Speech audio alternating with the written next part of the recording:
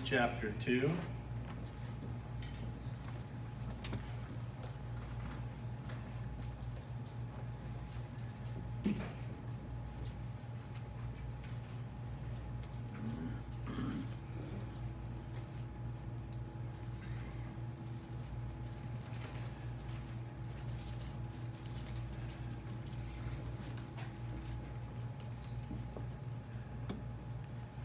In Philippians chapter 2 and verse 5, the Apostle Paul says, "Let this mind be in you, which was also in Christ Jesus." And then he tells us what the mind of Christ was.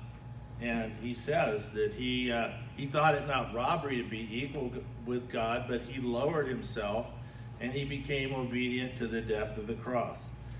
And so he gives us an instruction to keep the mind of Christ ruling and controlling our thoughts, because it's in you, it's been placed in you, but he's saying bring it forth, right? The mind of Christ. And he says this is what it was. If you're thinking this way, you're thinking like Christ. So he gives Christ sacrifice on the cross is how God thought. Now someone needed to fill in the blank space. We think of sin as the most expensive thing in the whole universe, and so the greatest price was paid for it. And so this gap that's in left, this empty space that had to be filled, that Jesus Christ was thinking, I'll go down there and I will fill that space and I will redeem man with the sacrifice of my life. And he's saying that is the mind that is in you, but let that rule your thoughts and your behavior and your decisions. And so he gives Christ as the supreme example of having that mind. Then he goes on a little further in this same chapter and he mentions a man in Christ who had the mind of Christ. And in verse 25, he mentions it. "Yet I supposed it necessary to send to you Epaphroditus,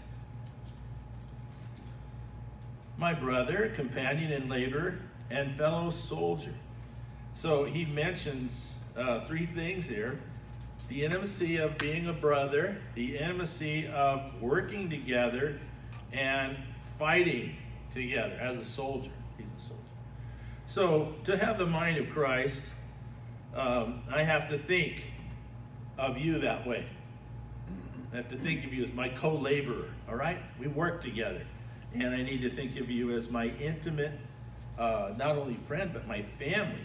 Jesus said, my family are those who hear the word of God and keep it. So when we say brother, sister, we're not just whistling Dixie. This is not a fine phrase. This is a fact. We're related by blood, the blood of Christ. There's no stronger blood than that. So he says, here's the mind of Christ. He says, I see you as my brother.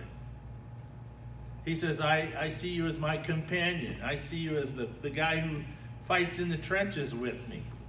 And that is, he came down to be all those things to us so that we could become those things to him.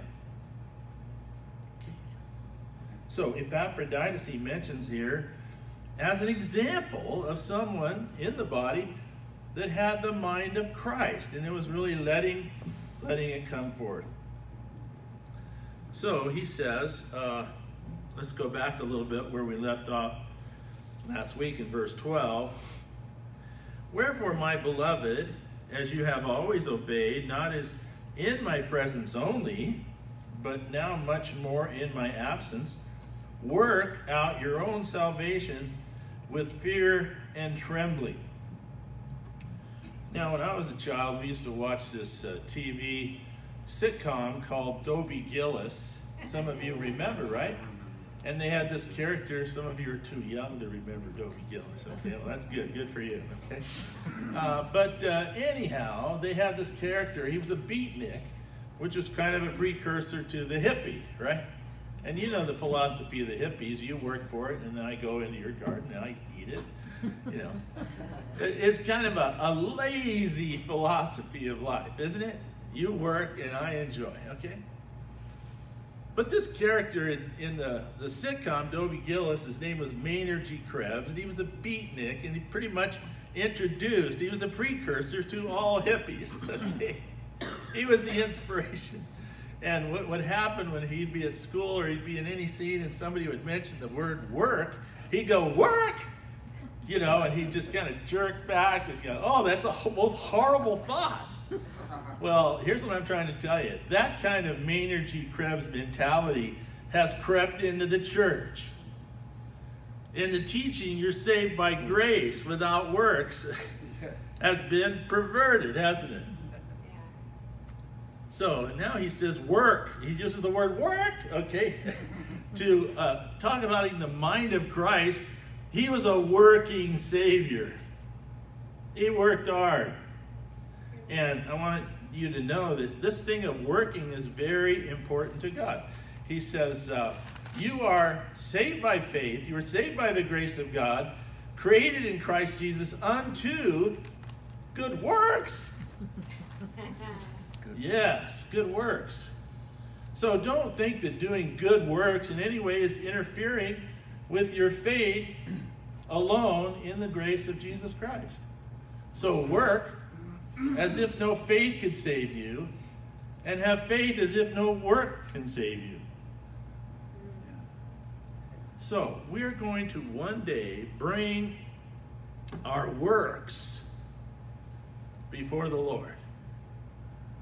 Those of us who've been saved by faith, who don't need works, we're going to bring our works before the Lord. Is this true? Does the Bible uphold this whole idea? You bet it does. Look at 1 Corinthians 13. It says your works are going to be brought before the Lord, and they're going to be tested by fire. Whoa. It says, he shall be saved, yet so as by fire. He will suffer a loss, but he himself will be saved. So we don't want none of that. We don't want to be suffering a loss, and yet I know, and I humbly admit to you that my spiritual laziness is going to be something that when that day comes, I'm going to wish that I had worked.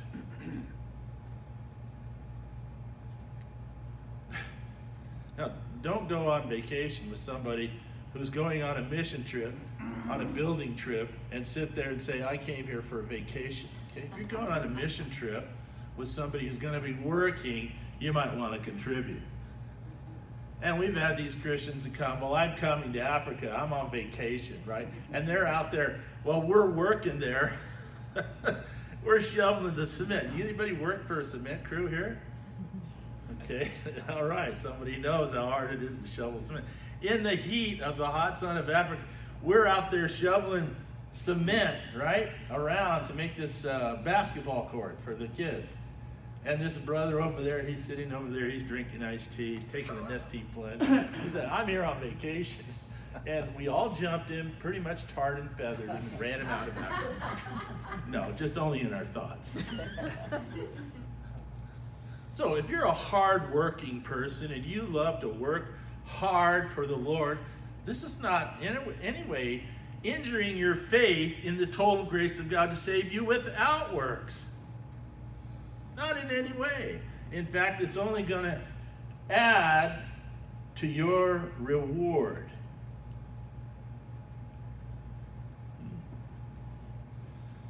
Now, a person that is in love with Jesus Christ is not comparing with other Christians. What's their reward going to be? What's my reward going to be? As we know the story of Peter and John, and Peter says to Jesus, what about him, right? And Jesus says, don't you worry about him, you follow me. So this is it's not a horse race. Who's working the hardest? It's not a thing for judgment. It's a thing that we personally see is something that's to our great advantage to labor for the Lord. Because the Lord came here and he worked hard at saving us. The Bible says, unto the blood. Let your struggle against sin, Hebrews says, be the blood. That's a thought, isn't it? I'm going to work so hard, I'm going to get a blister, and it's going to bleed. That's how hard I'm going to work. Now, this character, Epaphroditus, was just such a type of person. And he kind of breaks the rule of most modern phrases that we have today. You know, hey, you need to take a vacation. Nothing against those who are coming on vacation. No, nothing intended there. I'm just jealous. All right, but we have this phrase, you know, you need to take it easy on yourself. I don't know if Epaphroditus had the right counsel, okay? But he didn't get that. Take good care of yourself. Take it easy, all right? But let's look here in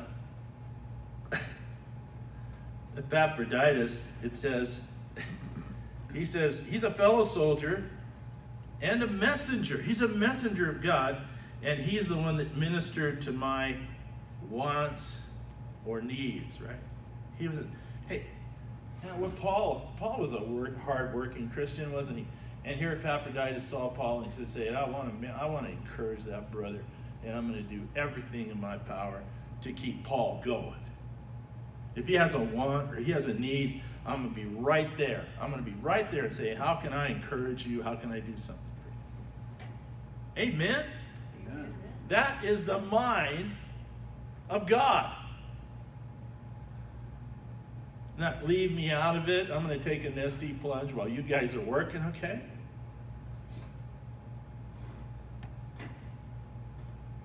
He says, he longed after you all, and he was full of heaviness because you heard that he'd been sick. He was grieved that you were feeling sorry for him. He didn't want you to feel sorry. Think about that. I don't want anybody to know I'm sick because I don't want them to feel bad. I'm just the opposite of this. If I'm sick, I want you to know about it. You know? I soak up the sympathy. But I'm no Epaphroditus, okay? I don't want to put my burden on somebody else. I want them to be happy. So you see how selfless this man was? He was very selfless.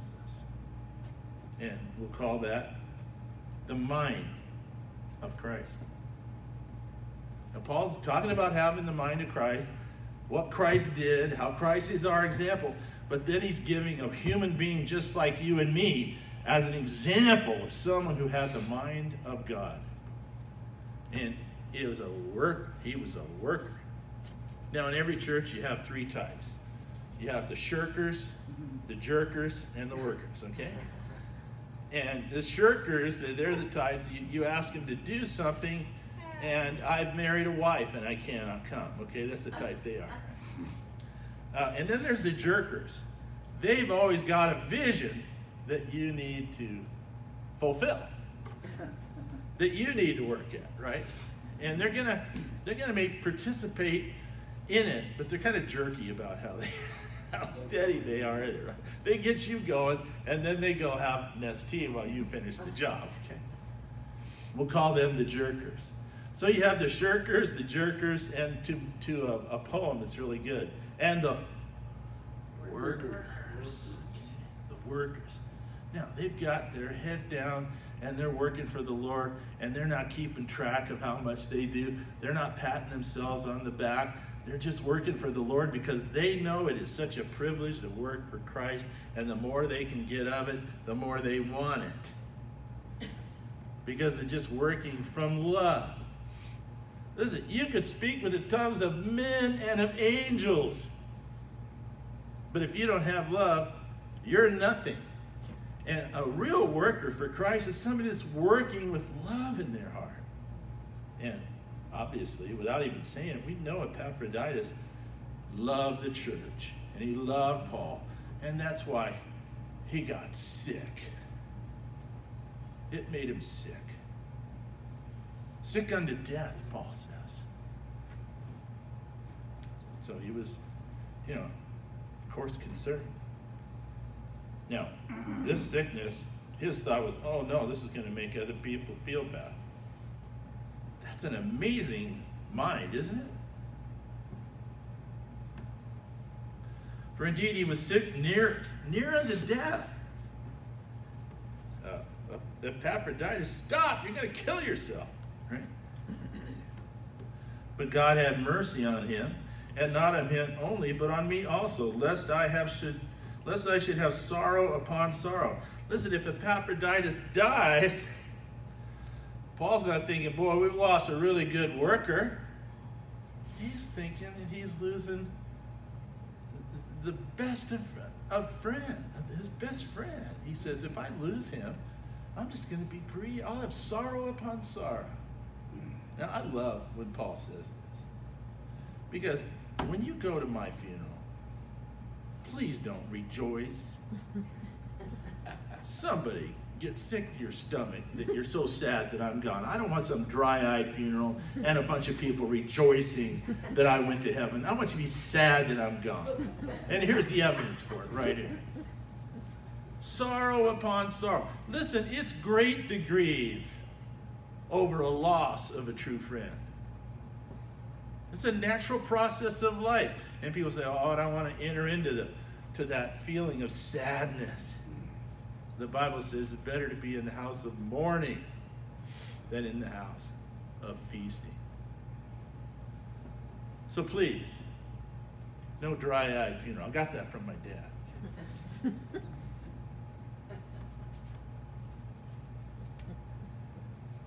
You want to make jokes? Do it at somebody else's funeral, all right? So, Paul wasn't ashamed of saying, I'm going to have sorrow upon sorrow if I lose a friend like Epaphroditus, a brother. That's the mind of God. So, verse 28, I sent him therefore the more carefully, that when you see him again, you may rejoice, and that I may be less sorrowful. Receive him therefore in the Lord with gladness, and hold such in reputation. Now, Jesus made himself of no reputation, and Epaphroditus was the same as Jesus. He wasn't doing this so that everybody go, oh, that Epaphroditus, what a worker.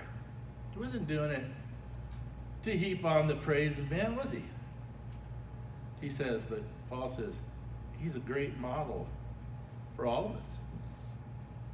Hold him in reputation. Treat him with respect. He certainly earned it by his hard work. And I'm thankful for him because he's an example to me of not being a shirker or a jerker or a whiner. Here's a guy who didn't regard his own life because the gospel and the work of Christ was more important than his own life.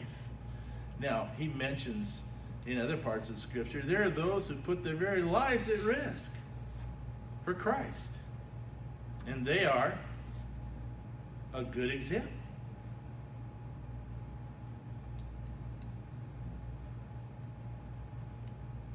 He says, because for the work of Christ he was near unto death, not regarding his life. Hey, Epaphroditus, watch out for yourself. Take care of yourself. Okay? He breaks the mold. He says, I don't care about my life. I just want to work to supply something that's much needed. And here's what it is. And here's the big pinch. Everybody ready to get pinched? Not regarding his life, to supply your lack of service. Ooh, ow, ooh, ouch. Toward me. Oh, that was a very nicely done rebuke. Yeah. And probably well deserved, I'm afraid, right? Now, when you go out to do something for Christ, where is everybody else? Where's everybody else? I'm kind of stuck out here on my own. Do you think for any 1 minute that was the attitude Epaphroditus had? Yeah. Who's going with me? Where's the cheerleader section? How come everybody's not out here working? I'm out here working. Wasn't Epaphroditus' attitude. He had his head down, and he was in love with Jesus, and he was in love with the church, and he wanted to do as much work as he could, and he wasn't being careful about it, was he?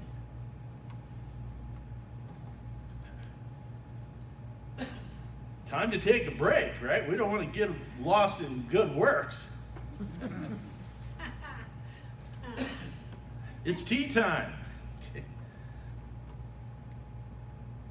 Well, that's interesting thought on Epaphroditus. Let's go back on, we left off in verse 12. Wherefore, my beloved, as you have always obeyed, not as in my presence only. Oh, Paul's here, so let's make it look good, okay?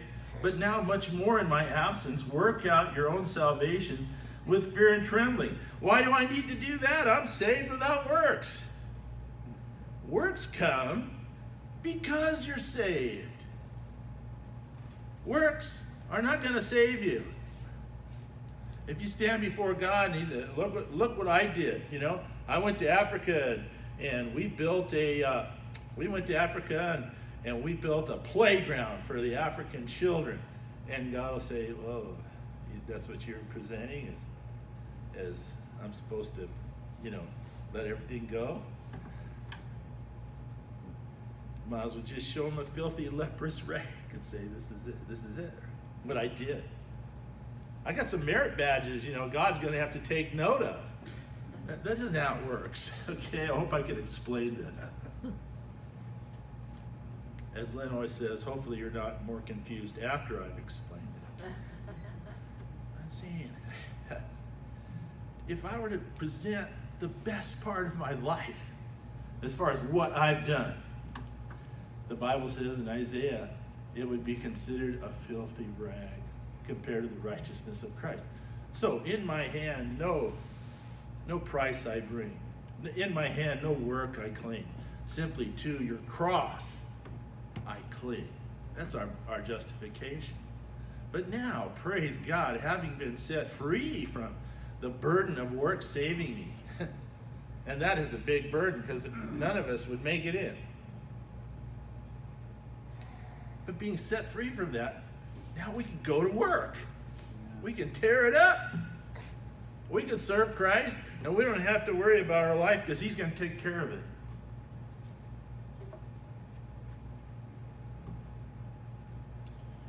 Work out your own salvation with fear and trembling. Well, why would I need to do that?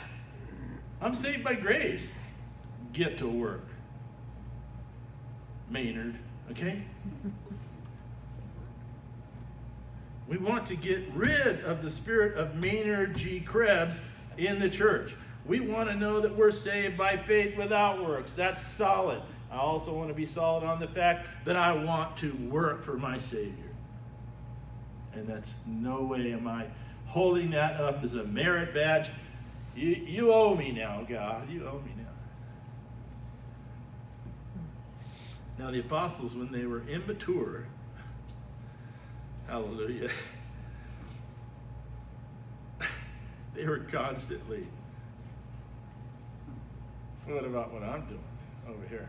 Maybe I should be sitting right next to the right hand of God when I get there, okay? That's where they were at one time, comparing themselves with one another. What about this one, Lord? What will he do? It's easy to do that, isn't it, when you're immature? Now, how do you recognize a baby Christian? He's competing with other baby Christians. He's bickering probably with other baby Christians. It's kind of a badge. It's a complaining spirit, and it's a spirit that demands and thinks that you're deserving. Listen, if you got exactly what you deserve, where do you think you'd be spending eternity?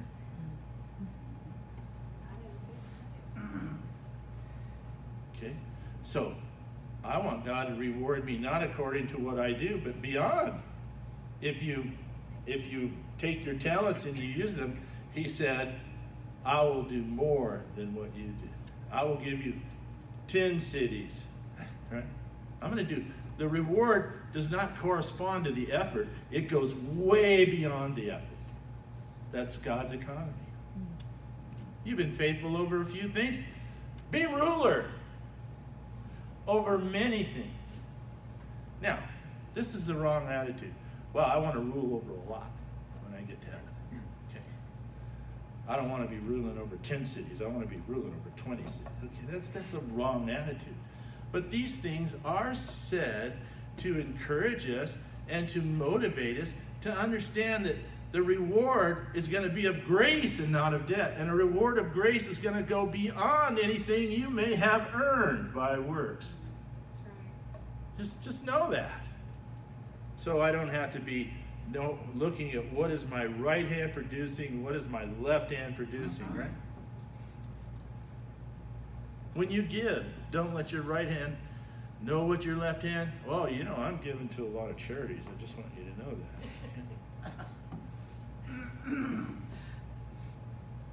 Well, I think you get my drift.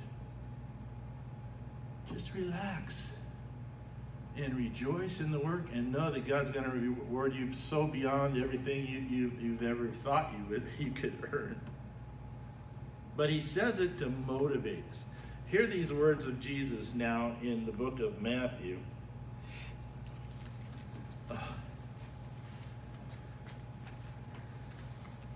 We call this Bible 101, okay? Matthew chapter 5. Let's get started at the beginning.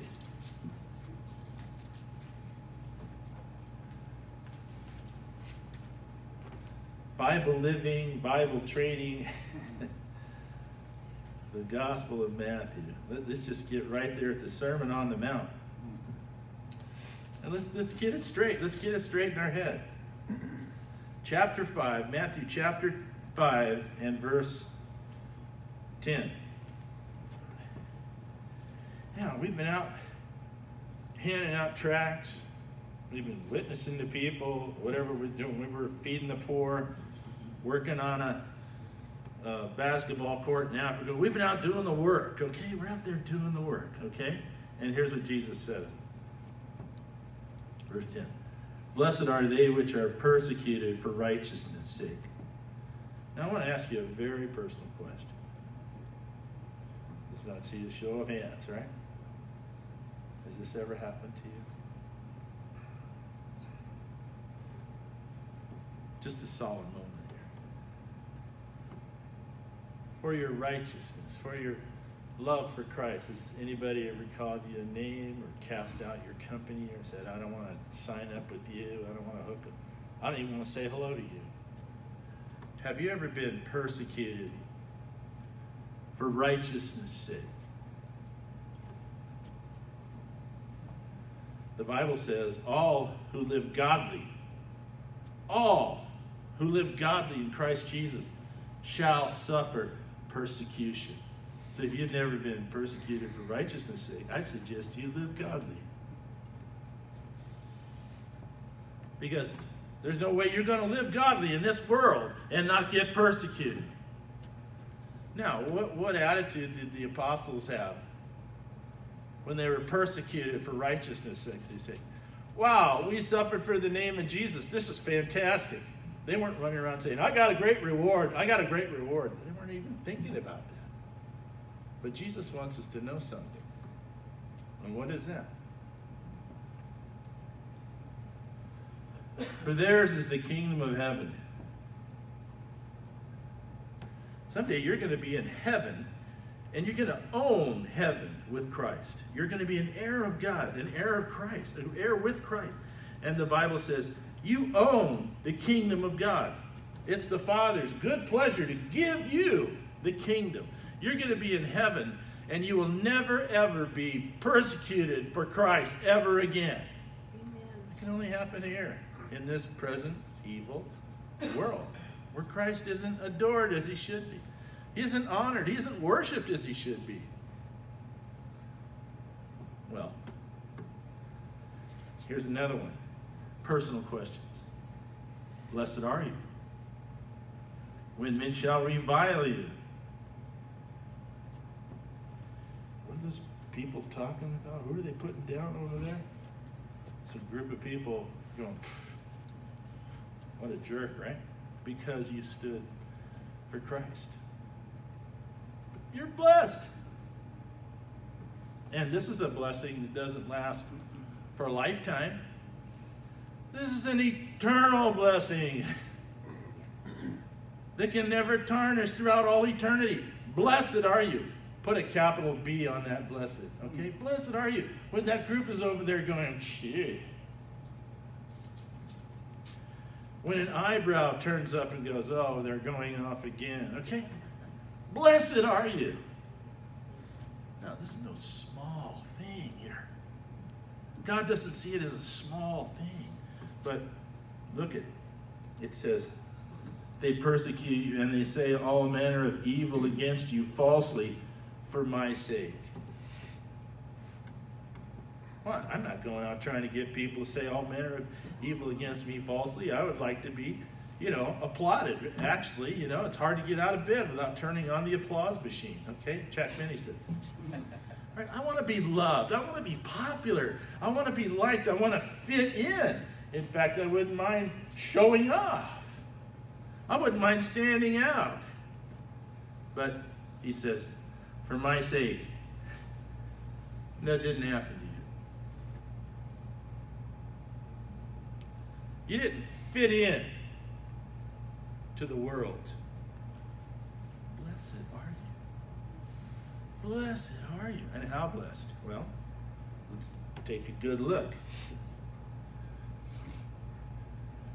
Rejoice and be exceedingly glad. It doesn't say, go over there somewhere, lay down, on your pity party lounge and say, woe is me. I'm so unpopular. They don't like me. I don't have any friends. Okay, Jesus said, you're blessed in a way you cannot even imagine. He says, for great is your reward in heaven. Now, something's great, something is lesser.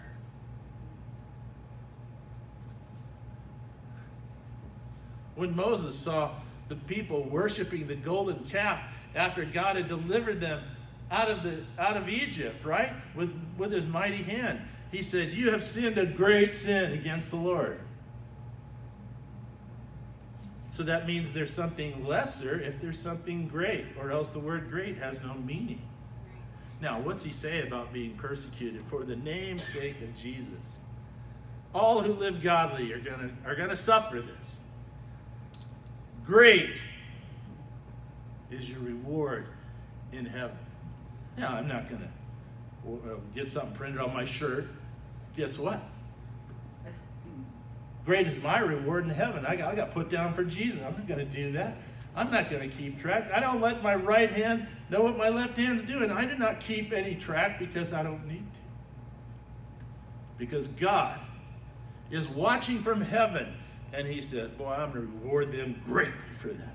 And he tells us to motivate us to work for Jesus. Well, what if I work too much for Jesus? Epaphroditus didn't worry about that, did he?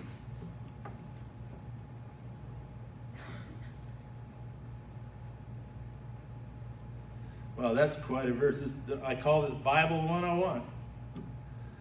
Blessed are you when men will revile you, persecute you, and say all manner of evil against you falsely for my sake. Anybody got any neighbors like that? Rejoice and be exceeding glad. He doesn't say to be glad. He says be exceeding glad. The Bible says that God loves us in John 3:16. God so loved the world. But then it also says that he gave. Well, how much does God love you? Ephesians says, Christ, with his great love, with which he loved us. So he not only loves you, he greatly loves you, and he greatly wants to reward you. And I'll tell you, that motivates me not because I'm looking to outshine, right, somebody else, but just to know that to see Christ and look him in the face and know that he says, well done, good and faithful servant, is reward enough for me.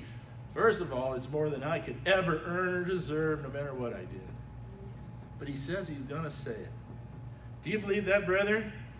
That when you look Christ in the face, he's going to say, well done, good and faithful servant. Enter into the joy of your Lord. And what a joy it's going to be. Incredible. And look who you're hanging around with. Verse 12. Rejoice and be exceeding glad, rather than be sad. Be glad, for great is your reward in heaven. For so persecuted they the prophets which were before you. I said to Pastor Wurmbrand, I said, Pastor, I was sitting on his living room couch and he was standing over me. And he had his hand on my shoulder, as he so often did. You couldn't talk with Pastor Wurmbrand where he didn't put his hand on your arm. He didn't touch you in some way, and he had his hand on my shoulder. I said, you know, Pastor, I was joking with him. I said, when we get together in heaven, we're going to talk about what we went through together. And he didn't know where I was going with this, right? I said, we're going to talk about how you were tortured for Christ for 14 years in a communist prison, and how I was down at the pier and some guy threw a candy wrapper in my face and said, what an idiot, right? You know, we're suffering brothers, right? And I was playing with him, and he grabbed me tighter, and he said, when that man did that to you, he humiliated you, and that is no small suffering for Christ. Wow. So, who am I hanging out with? Who am I going to hang out with? All the prophets that were before me.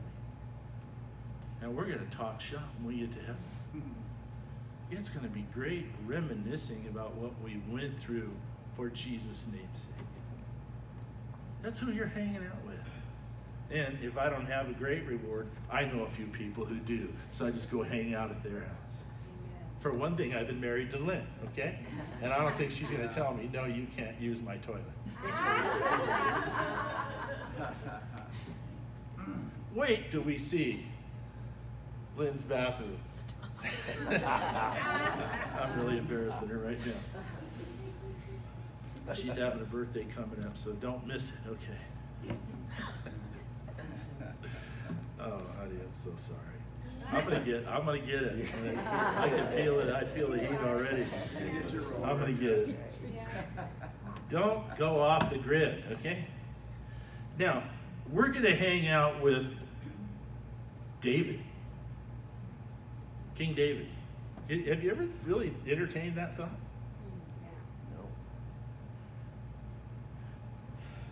No. David, you stood before Goliath, and I got candy wrappered at the pier, okay? It's going to be great. You can say, I'm sorry that guy looked down on you that day. He's going to understand, he's going to care about any suffering I've been through. But you know what? I'm going to be able to talk to David about what it was like to say, you uncircumcised Philistine, I'm going to give your body to the birds today. Amen. That's going to be a glorious moment. Who are you hanging out with when you're persecuted for Christ? All the prophets that were before you. This is your family. Epaphroditus, Paul, King David, Job. You're going to see them all in person. And we're going to talk shop about how we were persecuted. Because everything, your neighbor who mistreats you, every single thing, God is keeping a record of it. And you know what? It's earning for you a great reward.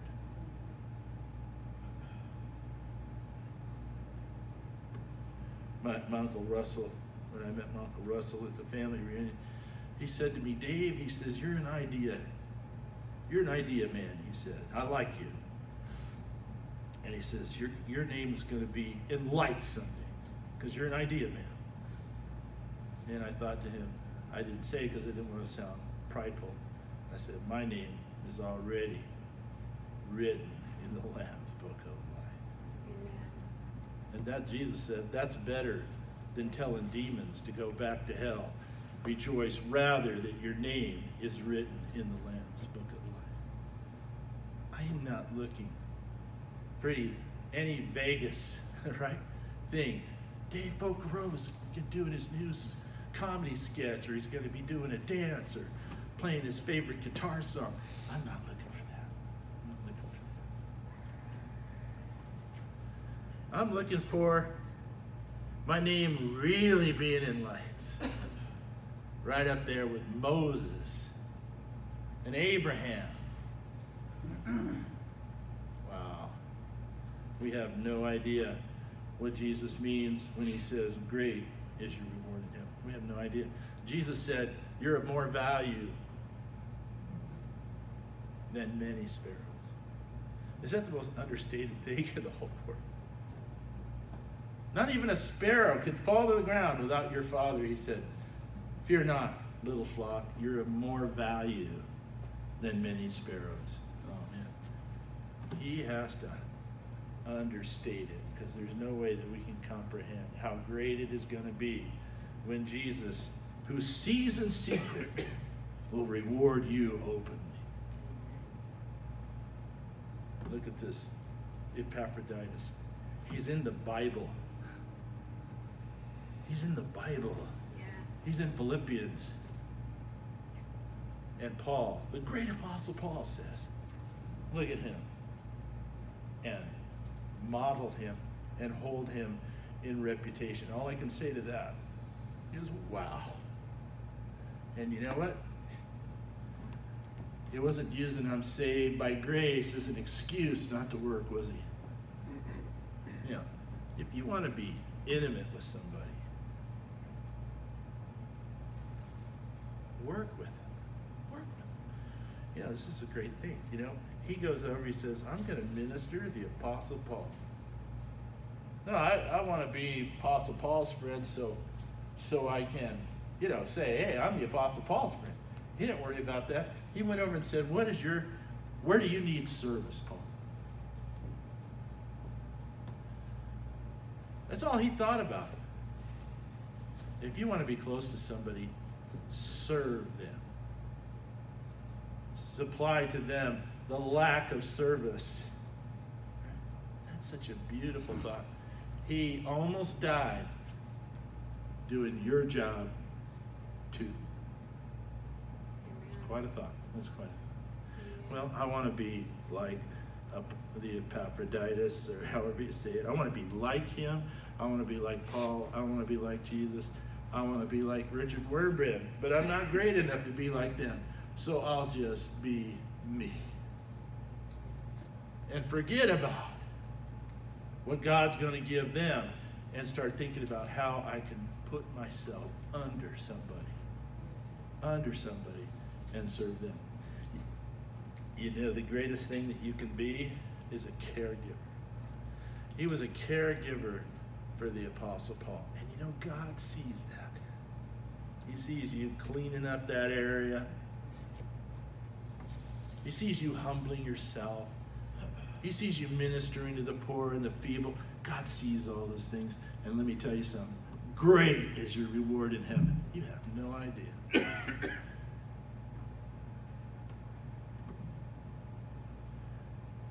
Because it's the Father's good pleasure to give you the kingdom. Here, Christ is going to be glorified for everything that Christ has done. He's worthy, right? There was no one found worthy in the whole book of Revelation until the Lamb came, and he was found worthy. But I tell you, the one who was found worthy humbled himself and became obedient even to the death of the cross. And Jesus is going to be so glorified in heaven, but that's not what he's thinking about. I go to prepare a place for you. Wow. Well, Lord, you made the world in 6 days. All, the universe. You spread out the stars, Lord, in 6 days. It's been more than 2,000 years since he said, I go to prepare a place for you. Don't ever think because you're saved by faith that you don't need to work for Jesus. Oh, absolutely. The fire will try every man's work. It's right there in 1 Corinthians 3. That's not a remote place. Okay. The fire will try every man's work of what sort it is, whether it's wood, hay, or stubble, which is going to be a loss, or gold, precious stones. Build upon that foundation, Paul says, but be careful how you build upon it, because what you're building is for all eternity. Now, Proverbs says this: the fruit of righteousness is a tree of life. And where do I get my righteousness from? Same place you do. Clothed in robes of righteousness. The fruit of righteousness is a tree of life, but he that wins souls is wise. The book of James says, he that converts a sinner from the error of his way shall cover a multitude of sins. So I know where I want to put my work. I want to put my energy and my work upon the grandest object that I could work on, and that's conversion. Conversion of a sinner. Because he who converts a sinner from the error of his way shall save a soul from death and shall cover a multitude of sins. Is he talking about the sinner's sins? Could be. Or mine. Could be.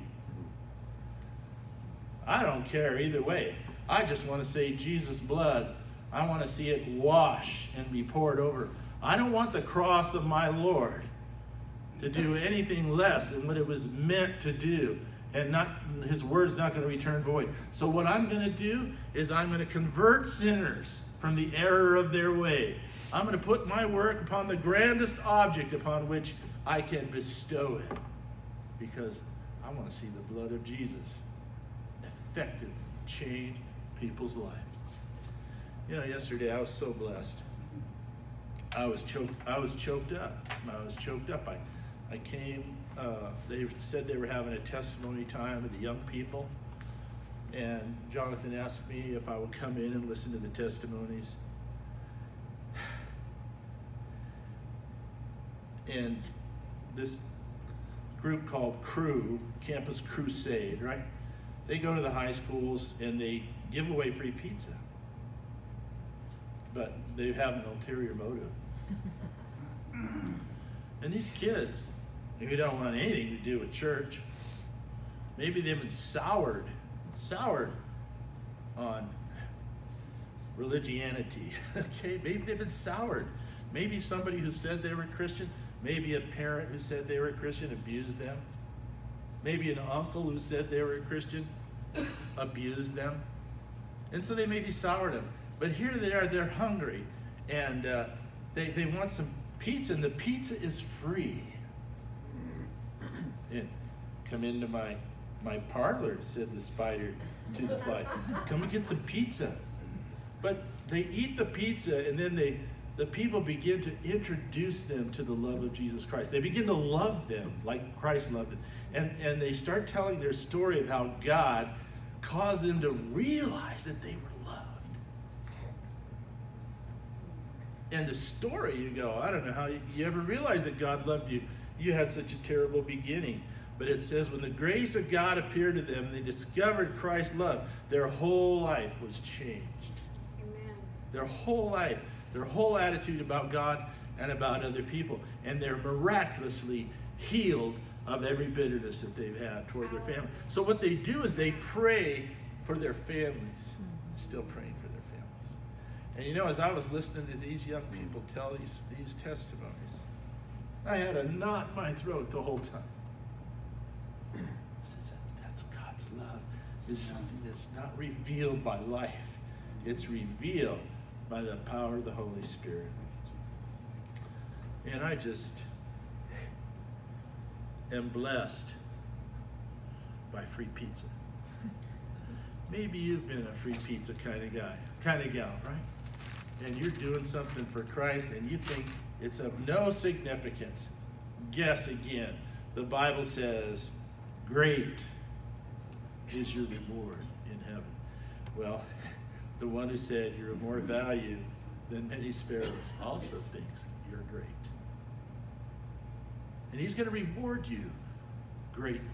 And he wants you to know that to encourage your heart. Let's close in prayer and get to work. Okay. Well, it's about time to go back to work. So let's pray. Heavenly Father, we love you today. We look at this man, Epaphroditus, and we hold him in high esteem, Father.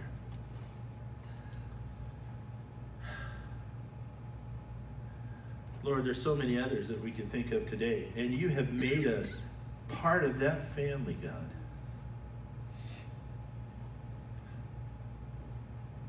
And if all we do is take a candy wrapper in the face, Lord, you don't forget one thing. Not even a sparrow can fall on the ground without you noticing, without you caring, without you having compassion. You see everything that we do. You see the patience that we have with our neighbors, Lord. We want to pray in our neighbor, but Lord, you give us the patience to pray for our neighbor. And God, all these things, all these works are going to come before you one day, and the fire will reveal it, the Bible says. Oh God, we just love you today and making us part of this great and high calling. Lord, when somebody told us God loves you and has a plan for your life, they understated it, God. We have a high calling of God in Christ Jesus. So, Father, give us enthusiasm, Lord. Fill us up today with a spirit, a working spirit, God. And we pray this in Jesus' name. Amen. Praise God.